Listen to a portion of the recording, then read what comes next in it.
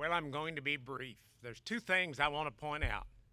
One is the kind of cuts that we're contemplating and the pink slips that have already gone out sends a message to all college students: don't go into the teaching profession.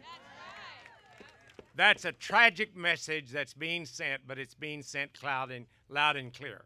Now, the second message I want to tell you is I'm going to get right down to what we need to do. We keep talking about doing our homework. Well, I'll tell you what the homework says. That in order for us to avoid these cuts, we've got to look at ways to raise revenues in the state of California.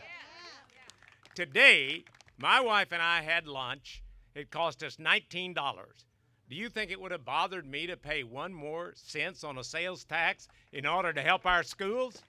That would have been a grand total of 19 cents. And yet if we did that, we could raise $5.5 billion, and we could take care of that $4.4 billion that the governor wants to take away.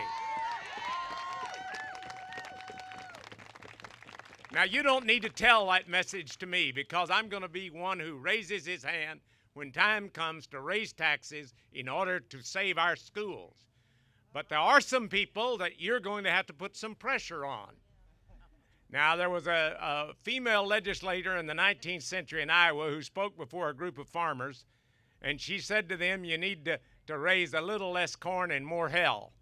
So I'm going to tell you that there's some people, and I'm going to be brave enough to say that they've got an R behind their name, and they're saying we're not going to raise taxes. We will rather punish the school children of California than to raise taxes. Over 50% of Californians are now saying, by their opinion, yes, we're willing to pay more in order to save our schools. So you're going to have to put the pressure, because we've got to get a 2/3 vote out of the legislature. And I'll guarantee you, if we get a 2/3 vote out of the legislature, the governor will come around.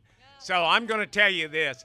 If you really want to know where the pressure belongs, it belongs on the legislators who are mildly saying, not, oh yes, they will tell you they're all for schools, but when it really gets down to it, it's rhetoric and it's not money.